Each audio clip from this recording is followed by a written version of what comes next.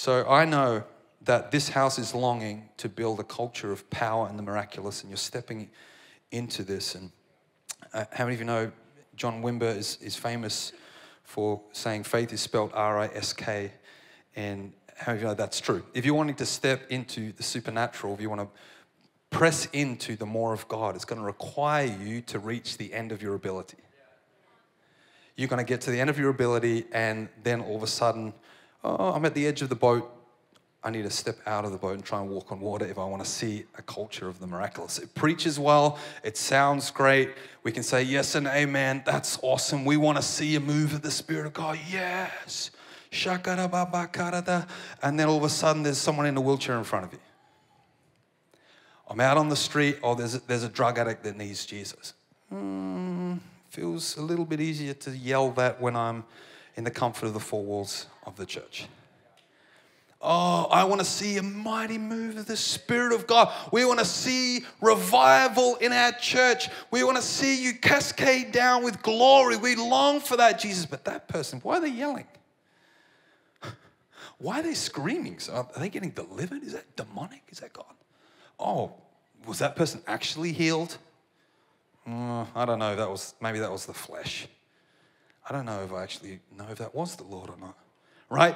If we ask for the miraculous and we ask for glory and we ask for an invasion, a culture of His presence, I'm telling you, hallelujah, from someone who's lived this out for 12 years at Bethel Church, you are signing up to be uncomfortable.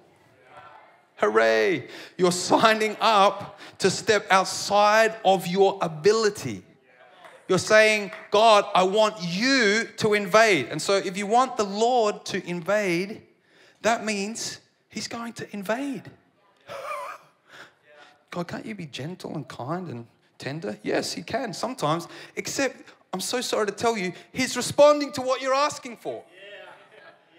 Oftentimes, the most confronting and uncomfortable thing is He's actually responding to what it is that we asked for. God, we want it. And then all of a sudden He comes and we're like, I don't know if I want it. In fact, I don't think I do want it. Revival will cost you everything. He's worth it because you get Jesus in the exchange. But I'm here to tell you, as someone that's lived this out in my culture for 12 years, it'll cost you something. And that's okay. But just be aware of what you're asking for. And then understand, if you want it, you have an eternal world that you are responsible to manage.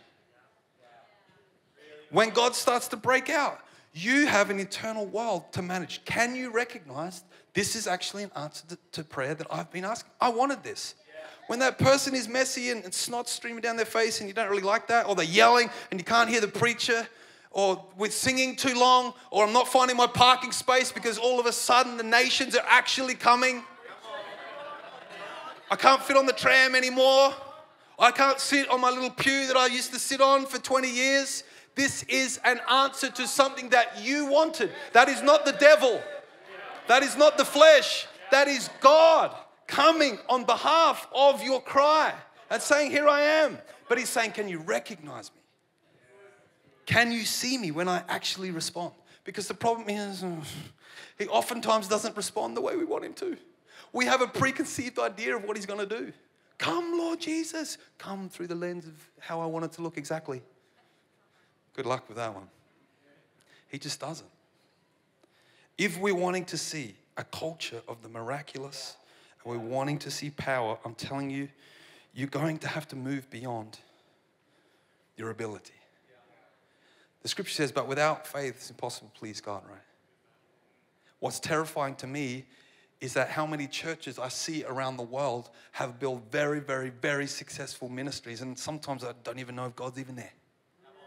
We can be so seeker sensitive and so friendly to people and create this place where we're so pleasing to man that we don't even realize that we're not even pleasing to God.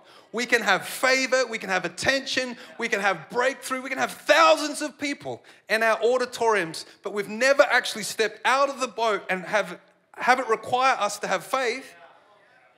And everyone might celebrate you, praise you. Wow, look at what God is doing down the road. There's thousands of people attending that church. Yeah, but they've built it through their own ability. That terrifies me. that I could be pleasing to man, displeasing to God at the same time. We have to be willing, like Jesus, to grow in favor with man and favor with God. Ooh, I'm really nice, I am. I'm preaching to myself just as much as I'm preaching to you, but I'm telling you from someone who's navigated some of this, I'm trying to come with some keys to go, hey, I promise he's gonna come, and he is coming. And it's gonna require something of us, and we have to think a different way. We have to see things a completely different way. If God's coming in a new way, that requires us to see him a different way and to respond a different way. If you're wanting a culture of power and the miraculous, and I know you do, you don't just need risk. You don't need just stepping out in faith, well, that's obviously incredibly important. You ultimately need intimacy. It's like the secret sauce of a supernatural culture for so many reasons, right? Intimacy with God is the whole point. We're going to share a lot more on that tonight. But why is it such a key in a supernatural culture? Right, the title of my message, you guys have probably already seen it. I'm not sure if we have or not. I'm not very good with titles of my message. Sorry, forgive me. He is the Lord, and I am not. He is the Lord, and I'm not. So when we're like yelling like we were just a moment before, yours is the power, yours is, right? What a great song. His is the power, the kingdom, and the glory, right? Whose? His, not mine. Yours. And so what we do as a posture of a son is to come in low and say, not my will be done. I don't lead me. I'm not the Lord of my own life. You are. You are the Lord. And so if I want to step into that which is your domain, it means that I am not in control and I am not in charge, but you are. And so intimacy with Jesus and connection to him enables us to handle another key we're going to have to overcome in a pursuit of the more of God, and that is tensions and the mystery of God. Oh, you're crying out for the miraculous. I love it. Crying out, and you got people up the front here, and we're going after miracles, signs, and wonders, and we're seeing it. And amen. We're going to see more and more and more. I believe that there has to be an availability in God where we see such breakthrough in the sick being healed that we've never seen before. I believe for that. Who's believing for that? Amazing. All your hands are up. You know what you're signing up for as well? Disappointment. I'm just going to say it. Because if we don't pass this test of the mystery of God, we're not going to see more. Because if we think I come with a preconceived idea of I cry out for the miraculous, I'm going to see everyone healed. I believe that's available, but I as yet haven't seen that. I don't know if there's anybody on the earth that's ever seen that. Every single person that they pray for gets healed. I want that. But the reality is, if you want to see resurrection power flow through your life, guess what you have to look for? Dead things.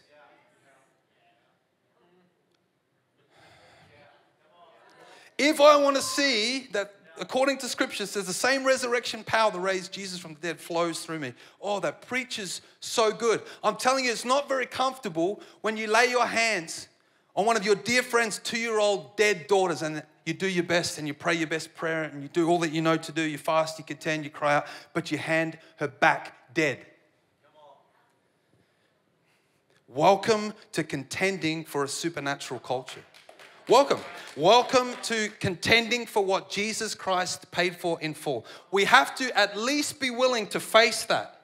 I'm not going to believe for that. I'm going to believe for breakthrough, of course. But because I believe for breakthrough, then I continue to lay my hands on the dead. That's the guarantee of the answer, is that I continue to lean in and press in and say, God, I know what you promised, and I'm going to expect to see it. And even if I don't see it this time that I pray, I'm going to expect it next time that I pray. I've raised a sheep from the dead, but that's a whole nother story. That was wild. But I haven't yet seen someone raised from the dead. But you know what? I've put myself in very, very uncomfortable situations. I've been to morgues. I've seen decomposing bodies. I've placed my hands on the dead. I have. And I'll continue to do it because I know Jesus has paid for this in full. This is my inheritance. Jesus gave this to me. But I have to be willing to face the fact that sometimes it doesn't happen. He's promised to be our comforter. But we love, don't we? Me included, we love to run and hide back in what's comfortable. And actually, when we do that, when we create a culture of our own comfort, we miss out on the promise that he said, I will be your comforter. The promise of he being our comforter means he's going to place us in situations that are uncomfortable. That's the side of the truth of that promise. I will comfort you if you go into places that are uncomfortable. But if you continually to medicate your own comfort, if you look for your own comfort by, I don't know, Netflix or YouTube or Instagram or wealth or money or alcohol or whatever it might be, you're searching for your own comfort. You're actually stepping out of the ability for him to comfort you.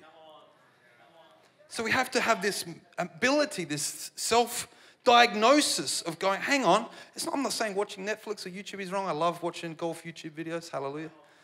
Sorry, I'm a mad golfer. It's good. Me and Dave went out with Dr. Alan. It was so fun. Played golf yesterday. Hallelujah. We're not going to talk about the front nine. We're only going to talk about the back nine. Thank you, Jesus. But if it's not wrong to be watching YouTube, but I'm telling you, it is wrong to disobey God. If you know internally, I'm actually flicking this on because I feel uncomfortable. I've had a hard day. I'm spinning internally and I need comfort. If I run to something other than the comforter, you're stepping outside of the promise. And I'm just here to say it's not going to satisfy you. It's actually going to continue that spiral on. You're going to feel more and more and more lack of ease inside of your world because you're running to something that ultimately doesn't satisfy you. Tensions, guys. Tensions in the body of Christ. Mature Christianity is measured in many different ways, one of which is the ability to hold truth held in tension. We're going to open up the scriptures. We're going to go to Matthew chapter 6, verse 7 and 8. We're going to dive in really quick. Oh, Jesus, thank you. Who would love to be around the Christ when he's teaching about how to pray? Like, what an incredible gift these disciples had. They literally got the Savior of the world, the person who answers prayer, telling them how to pray. That's like a secret cheat code. Jesus is sitting them down and saying this to them. And when you pray, do not use vain repetitions as the heathen do, for they think that they will be heard for their many words. Therefore, do not be like them, for your Father knows the things that you have need of before you ask him. Okay, perfect. Jesus has told us how to pray. Amazing. That's settled it. I don't need to be like the heathen. I don't need to repeat myself. I don't need to contend and ask and pray for things because the Father already knows what I need of. Thank you, Jesus, the Word of God himself. Thank you for communicating to me how to pray. Awesome. Settled. Done. And then Jesus continues on in the very same message. He continues to preach and share. And then we get to Matthew chapter 7, verses 7 to 8. And then he says, ask and it will be given to you. Seek and you will find. Knock and it will be open to you. I actually believe a better translation looking into it is ask and keep on asking and it will be given to you. Seek, keep on seeking and you will find. Knock, keep on knocking and it will be open to you. For everyone who asks receives, and he who seeks finds, and to him who knocks it will be open. Verse 11 then says, if you then being evil know how to give good gifts to your children, how much more will your Father who is in heaven give good things to those who ask him? Jesus, I'm really confused. In the same message, you have said the complete polar opposite. About the same topic, about how to pray. You've said, the Father already knows what you need. You don't even need to ask him. And he says, how much more will the Father give good gifts to those who ask him? You don't need to ask. You don't need to contend. You don't need to use vain repetition. Ask, keep asking, seek, keep seeking, knock, keep knocking. I'm like, well, hang on here a second. Which one is it? And this is the gift of intimacy. This is the gift of intimacy. And this is the gift of our ability to hold truth held in tension in a supernatural culture. Because which one is true? Yes. Yes and amen. They are both true. They are both real. It's still the same Christ declaring this is how to pray. This is how to approach me. But how do we know which one he's emphasizing? Friendship. Which one is it?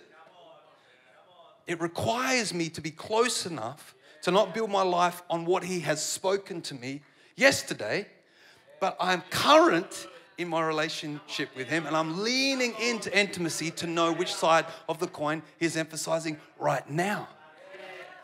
Faith comes by hearing, right? Hearing by the word of God.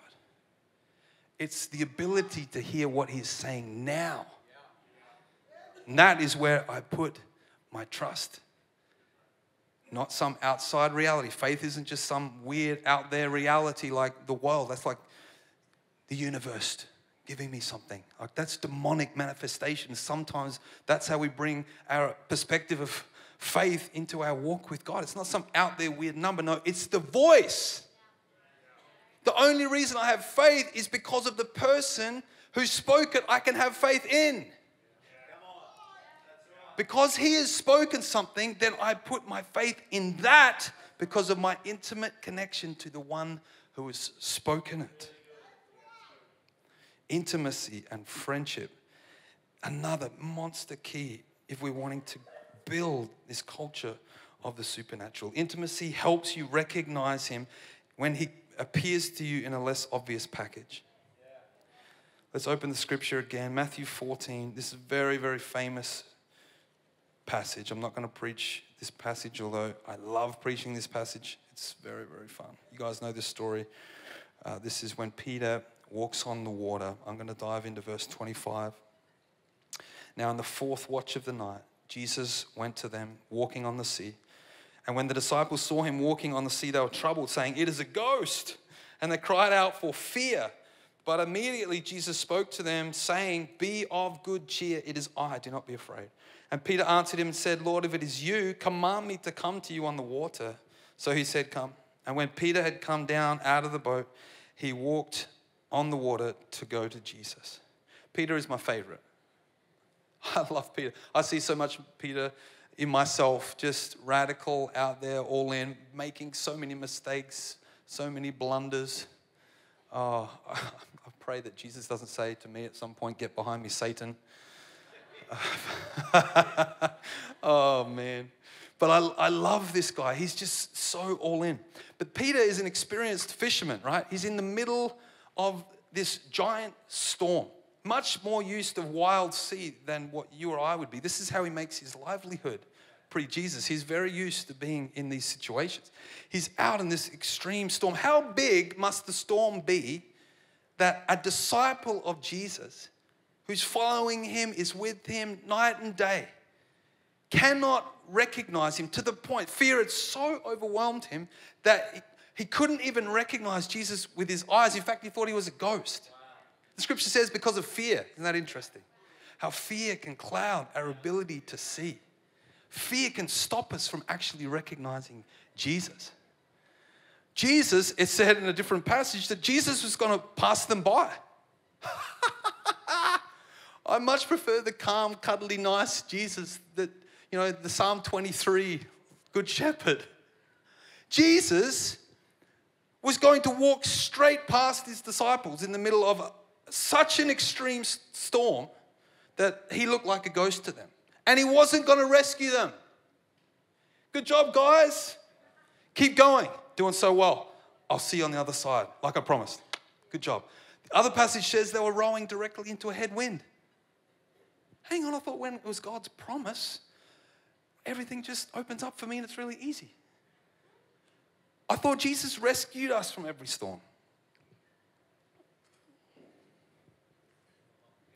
Sometimes he enables us to stay in a storm and not rescue us because he's actually trying to teach us that we have the authority to walk on the storm that we are in the middle of.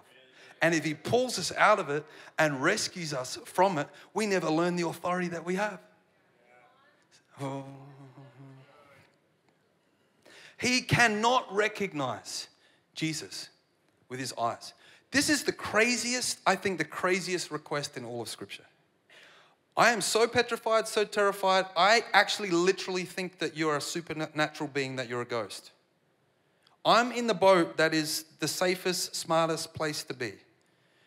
If it's you, Jesus, command me to come out to you, weird ghost, supernatural creature, out on the storm where I'm going to drown. Like, what kind of a request is that? Have you ever stopped and think about these stories? I'm like, what would I have done? Oh, I don't know what I would have done. Lord, if it's you, command me to come to you. I cannot recognize you with my eyes, right? But I know what happens when you speak. I've been around you long enough. I know that your words are both spirit and they are life.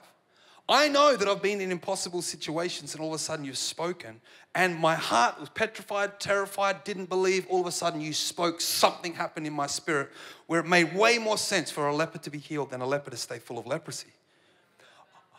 I know that if you speak, I'm going to go from being so petrified, so terrified, so overwhelmed with fear that when you speak, your words are going to impact my heart where I'm so petrified of the storm.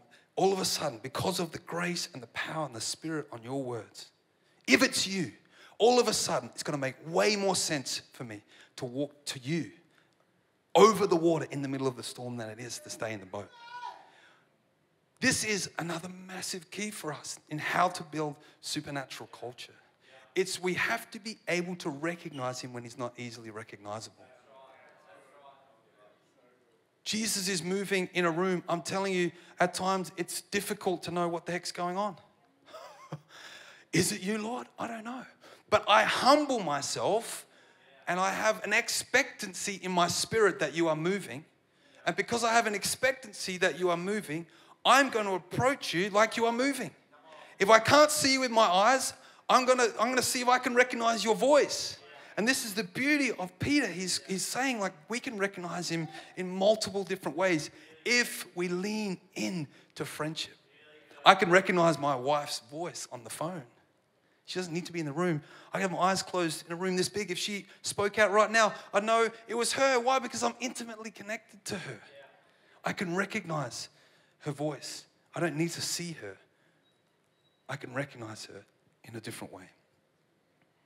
If you want a culture of miracles, you have to be willing to yield your leadership and your lordship for his.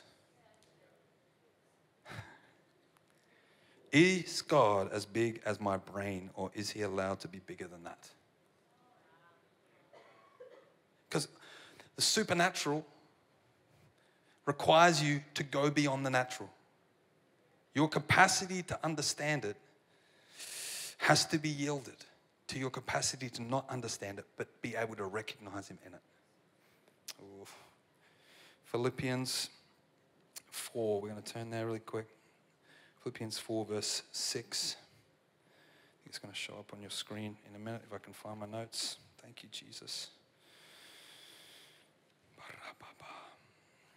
You guys know this passage, you know this promise well. Be anxious for nothing. Oh, that'll preach. But in everything by prayer and supplication with thanksgiving, let your requests be made known to God. And the peace of God, which surpasses all understanding, will guard your hearts and your minds through Christ Jesus.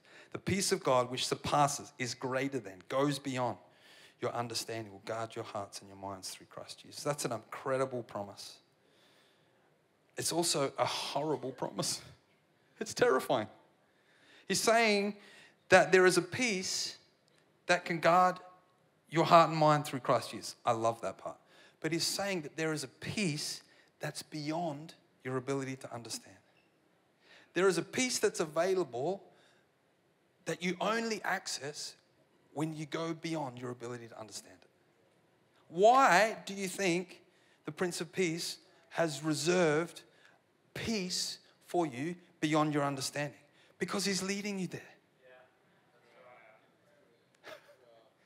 Peace isn't the absence of chaos, it's the presence of a person. The only reason you're being guarded in your mind and your heart is because you're being guarded in your heart and mind in Jesus. And because when you're following Jesus, sometimes like Peter, he's like, hey, you know how you normally walk on ground? Yeah, I'm going to ask you to walk on water today. There's a peace here. If you come, you can actually be with me. You can find peace in the middle of a storm if you want it. But it's going to require you, if you're longing for a supernatural culture, and I believe you are here, there's going to be times where he's asking you to walk on water. And there's actually going to be times where you start to sink too. But if you are intimately connected with him, you're going to have these experiences like Peter had, where you've stepped way beyond your comfort zone and you have access to him in a way that you never have had before.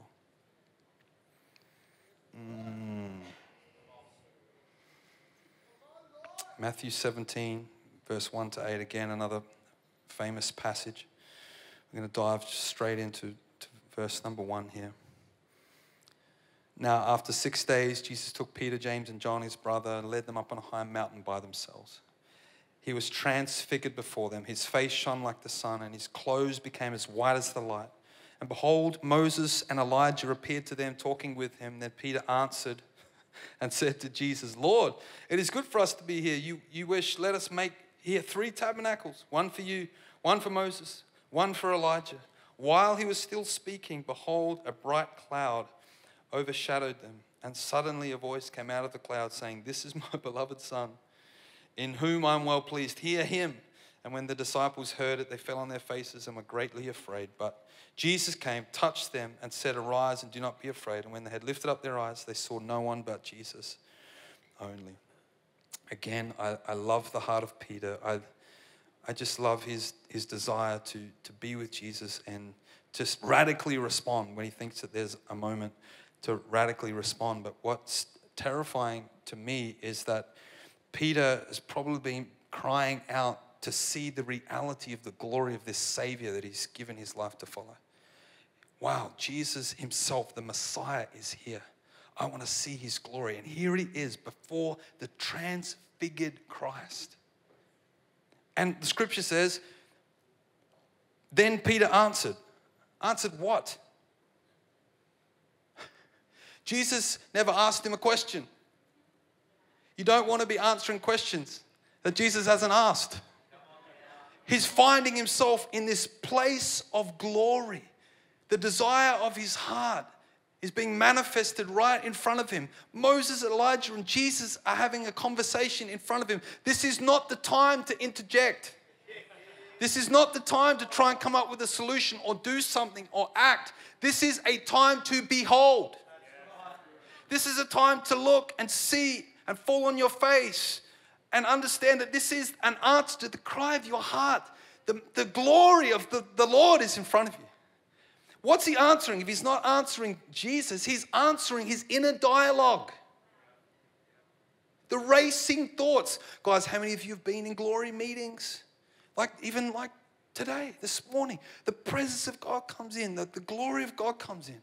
And the weight of the Lord comes in. I've been in meetings where all of a sudden the musicians don't want to play another note. No person wants to grab a microphone. Nobody wants to touch it because the Lord has come. And you'll be in these moments of presence and glory, and within maybe 20, 30 seconds, somebody's like, oh my God, I can't handle it. Our God is an awesome God. Like, I have to do something. I have to respond. Let's go after miracles. Let's go after the prophetic utterance. Let's build Moses and Elijah and you a tent. Like, let's do something, because we haven't cultivated a secret place where we are designed for glory. We've cultivated, this is actually home. This is where I was designed to be, is to be with him in his glory. This is my natural habitat. This is what I long for. This is the answer of what I've been contending for. I don't need to do anything in this moment. I get to be. How uncomfortable is it sometimes, right, when you're in the presence of God? But how quick do we resort to doing? And doing, doing is not wrong when the Lord is speaking it, right? We just talked about faith. Responding when he's whispering to us. That's when glory cascades and increases, when we respond to what he's saying. But when we're only responding to our inner dialogue, we can say some crazy things. I don't want to be in a meeting. Imagine if I was speaking right now, all of a sudden a glory cloud appeared here in the middle of the sanctuary and got bigger and bigger and bigger and bigger and darker and darker and darker. And the Father's voice booms out of heaven and says, this is my beloved Son. Hear him. Basically, Peter, shut up. For real. This is a rebuke from the Father. The Son is in front of you. Why are you speaking? What do you possibly think that you have to add to this situation? Do you think that you are the key of increase and breakthrough in this moment? I have Jesus Christ, the Son, my boy, is in front of you. Hear him. If he's not saying anything, that's okay. Be. Be. If you want glory, you want revival, you want presence, oh, you better learn how to pass this test. Be. Be. First and foremost, have your priorities set in your heart. Be. That is the most important. I will be with the Lord. If he shows up, that is my priority. I lock in. I will be with the Lord. I won't add anything unless he tells me to. Resist with all of your heart to step back into busy, to leadership, to building something. There's a time and a space for that. But if you want glory, then everything has to shift when he actually steps in. Don't respond to the internal world. Respond to his voice. Guys, I've been in literal glory cloud experiences. I know that's a controversial thing in some portions of the church. I've been in literal glory clouds with tangible, actual, physical glory for hours, where a wave of actual physical glory from above my head to the tips of my toes that you can feel, taste, see, exploding in midair. I've seen the craziest things. It was actually the first month that I was at Bethel. That was the season where that was happening. I don't have a grid for that. I had no idea. It's impossible to get your head around what is happening. Like how, I'm literally putting my hand on the wall because for me it looks like it's coming out the wall. I'm like, not that I doubt it, but your mind cannot grasp what is happening in front of you. You're like, I cannot understand. I turn around, it's going upwards. Over here it's coming down. Over there it's going sideways. I'm like, my mind cannot comprehend this. In those moments of glory, I have to be willing to go beyond my ability to understand what the heck is going on. If he would entrust himself to me, my responsibility is to say thank you. This is the answer that I've been longing for. If the Lord would entrust himself in intimacy in such a way that he would reveal measures of glory to me, I do not want to add to it. I don't need to add to it. In fact, I can't. I don't want the Lord to say, shut up, Ben. I don't, and neither do you. We don't want that.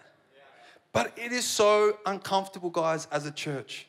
We feel it as leaders, I promise you. When the glory of God comes and there's an agenda and there's time and we know there's another service and you know we want to honor this preacher and we want to get the offering done, we feel that. You feel that. We have to make a choice if we want revival to do things a different way. And you have to be okay if we don't take up the offering. You have to be okay if the preacher doesn't get up. You have to be okay if worship goes longer or is shorter. It's not about that. It's about him. If he comes into the room, we stop everything. The Lord is here. Hear him. Hear him.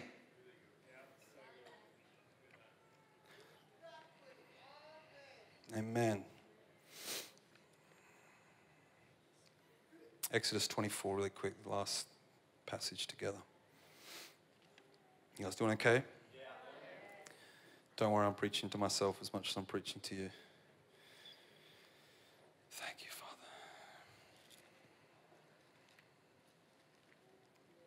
Thank you, Jesus. Exodus 24, verse 12.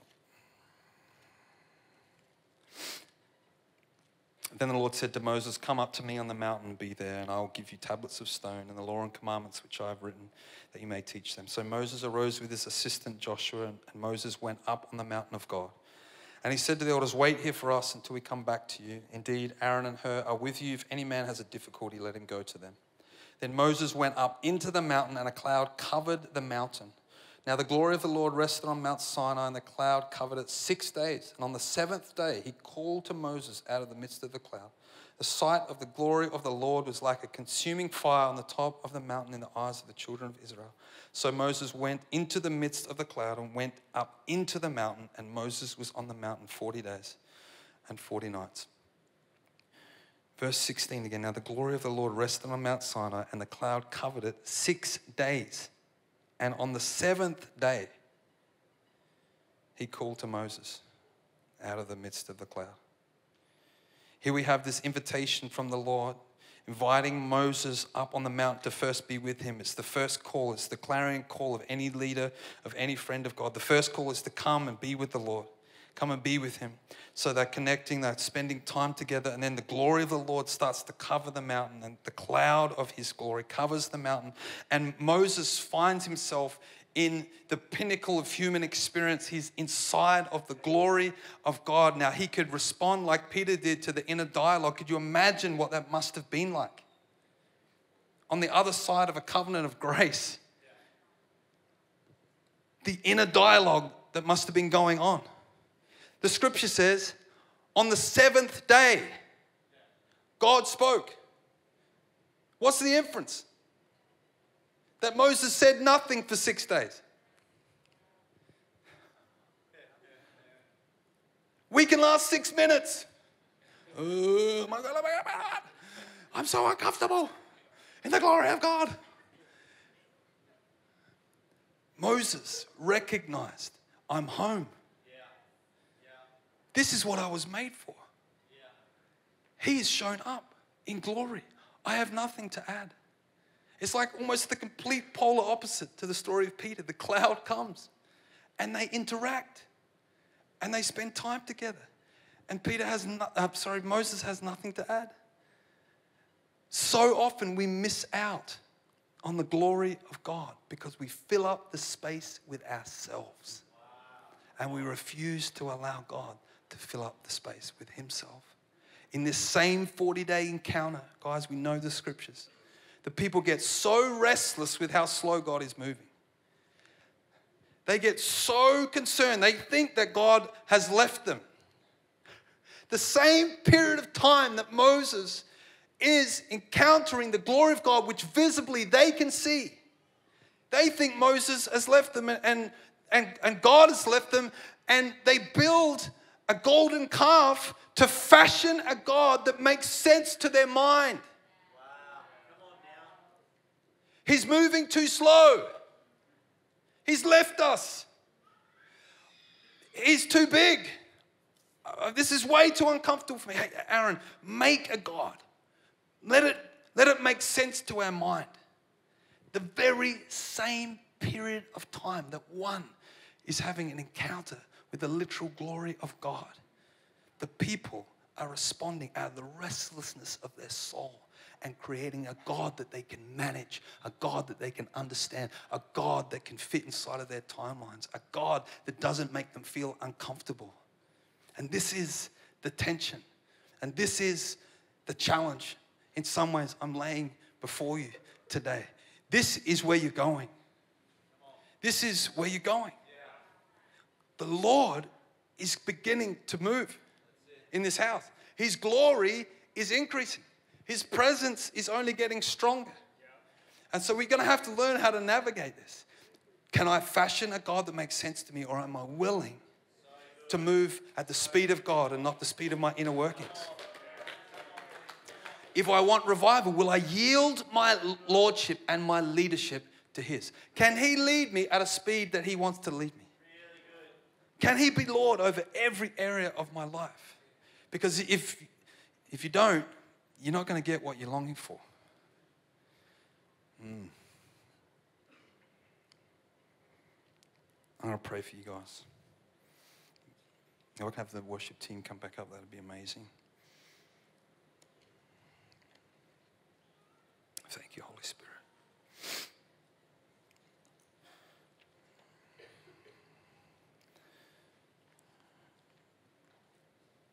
Now, I would have loved to have come and give you a super encouraging word.